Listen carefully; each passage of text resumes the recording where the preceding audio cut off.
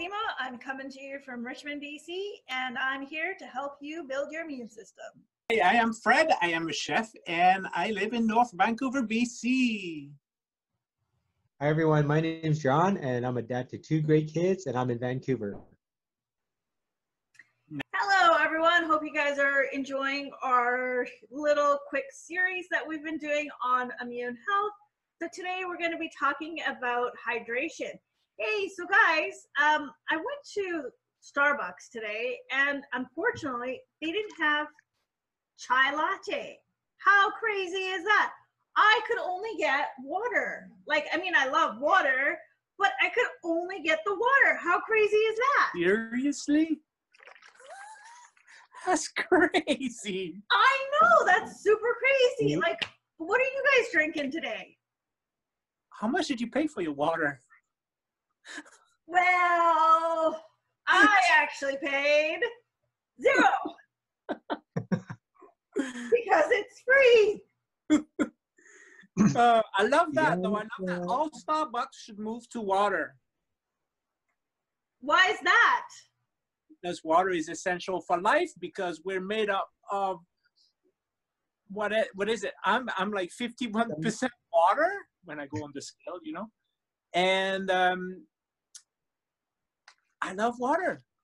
I actually don't understand how come people still drink Coca-Cola and Pops and high glycemic juice like orange juice. Yes, it's got vitamin C, but in the drink, yes, I have a hell of a lot of vitamin C. Yeah, and if I would put a red pepper in there, I could triple my vitamin C intake. Ah, good to know. Red pepper has 3 times more vitamin C than orange, right? I didn't know that. I've never tried it. But water is good. Water Well, gets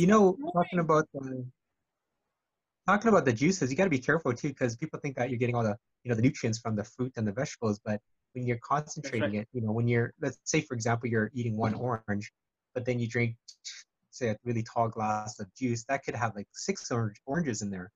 And so, yeah, you're getting the nutrients, but you're also, like what Fred was saying, you're getting the juice, but in the juice, you're not getting the fiber. Which is what makes it better for you, is the fiber in the fruit. So if you're thirsty, I say eat an orange. Right. Yeah, but I mean, all the juices, you're getting all this refined sugars that they have to put in to preserve it, which, I mean, you're better off just squeezing an orange and having it. But at the end of the day, water is the best thing because it detoxifies your entire system. It helps flush out all the viruses. It helps flush out any things that shouldn't be there. And of course, it helps with your bowel movement. But most importantly, it helps with your immune system, because if it's flushing out all of these toxins, well, guess what? You're reducing it. And now at a time like this, I would say you need to be drinking at least 3 liters of water a day. On average, normally people, they drink about 1 to 2. Now you want to be drinking at least 2 to 3 liters of water a day. Why? Well, 1, you're hydrating yourself. 2, you're keeping your body lubricated, where this virus right now is wanting to sort of attach to drier areas, drier surfaces. If your respiratory is nice and lubricated, well, it's going to be harder for it to catch on. What are your thoughts on it, John? Yeah, I started a habit a couple years ago. It took a while. I mean, like any habit, it takes a while to kind of implement. But I wake up every morning and drink 2 glasses of warm water. I don't try to drink cold water. I try not to drink like super hot water, but I know Fred's got some fruits or slices of lemon in his water. But in the morning, I know people like to drink like lemon water or just plain water or some other infused water. But I've been creating a habit where I've got my kids to do this as well, is especially in the morning, because we've been sleeping for many hours, right? And we're losing a lot of moisture through our breath, through sweating, whatever it is. And when you wake up, you feel really dry, you feel very parched. I think we all do. And so what I do is I just down about half a liter of water right away. And it helps, again, what Fatima was saying, it helps with kind of just getting that moisture back in your body, and you feel so much better literally within minutes. That's right. I agree. And should we talk quickly about how many cups of water you should drink after your first cup of coffee for those who drink coffee? Yeah, we should, since you brought it up. I mean, then Starbucks is only giving us water now. Bloody hell, I'm Starbucks now. Yeah. Because people start their day with coffee. I don't want to go on that subject for too long, but admittedly, we should start with just lemon water. But people start with coffee. Coffee is diuretic, so it gets the water out. So every time you drink a cup of coffee, you should replenish it with about 3 cups of water. Okay. Now, people say, wow, I can't do this. There's too much water, right? I have to go to the bathroom so much now. Well, it's good. The more you go to the bathroom, the more you're detoxifying yourself. That's right. That's right. And everybody's home now, so. There's plenty of bathrooms. They're clean. There you go. Just don't use all the toilet paper. Yeah. Yes. But they say that there are other ways to, clean yourself if you need to, like running into the shower. Hey, that's another way that you can use water to keep your immune system clean and healthy. Yeah, you'll be washing yourself. I mean, another thing I read yesterday was an advice that I saw on Facebook, I believe, but they said that just be careful because as time goes on, I think at least in our area, what's happening outside is actually still climbing, right? It's not leveling off, and so they advise people when you come back from either even for a simple walk or going to get groceries or getting gas, especially, is to put all your clothes into the wash. And wash, and then also if you've been exposed to people, I mean, like if you met someone or someone did sneeze near you, actually jump in the shower because like you were saying, it giving yourself a shower after you go out is a good way to get rid of all the germs and stuff that could have been near you. So it's always a precaution, especially if you're coming home and you're living with elderly parents or someone that's got some health concerns already. It's a good way. I mean, it's easy to throw your clothes in the wash. That's great.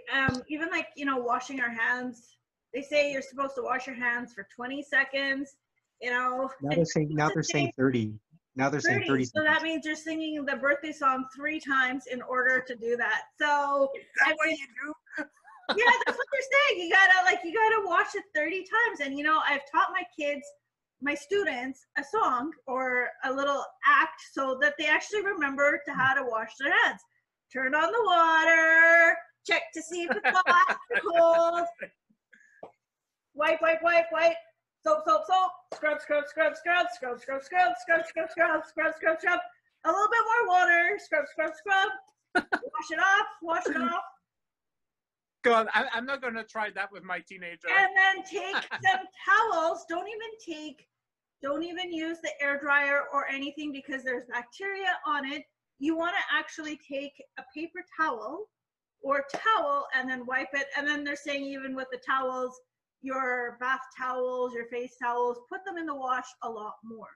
So water does so many miracle things, not just hydrate us, but it detoxifies, it removes a lot of stuff. Water's a solvent. Water's a solvent, right? So exactly. It's there to help clean. But especially going back to like being outside is especially wash your hands right now because like again we're talking about drinking water to keep ourselves hydrated and keep ourselves healthy with our immune system. But water is great to clean, right? Because we use it to clean ourselves. But especially going to get gas. I mean, no one thinks about the gas nozzle. Right. And even though we may be using hand sanitizer, they said a good thing to do is, hand sanitizer when you get in the car, but then when you get home, wash your hands thoroughly. Or even better is to use a tissue, like a towel that they might have, or you have in your car or at the gas station. Use it to grab wrap it around your hand, use it to grab the gas nozzle, fill up your tank, get in your car, disinfect your hands, and then you don't have to really touch the handle itself. There's a lot of germs on that, like because you never know who. There's that many people touching the gas nozzles as the interact machines or whatever you call it. Fair enough. Well, we shouldn't have to fill our car up right now, even though the gas is super cheap, because we shouldn't be going out. We should be inside. I mean, we should just be going outside to get our essentials or groceries. That's it. That's right. Yeah. But with gas, and 99. And if we're taking what's it called? Our drugs, our pharmaceuticals. For the elderly that do need that, you know, we can assist, or for people like us who need our multivitamins. Yeah. But that's yeah, and I mean, no, this is definitely if you do need to go out, if you do need to fill up gas, just be cautious about that as well, because you know we're just trying to just limit what we're touching and what we're exposing ourselves to. So Yeah. I've seen people filling up gas with the latex gloves on, you know, just so that they protect themselves as well. Lots to think about. Well, anyways, thanks for joining us today. Hope you enjoyed this conversation. And remember to stay hydrated all the time, drinking your 3 liters of water a day. Beautiful. And try oranges and thyme, fresh thyme in your water. It tastes phenomenal. Excellent. We'll see you for our next video. Bye now. Take care, guys.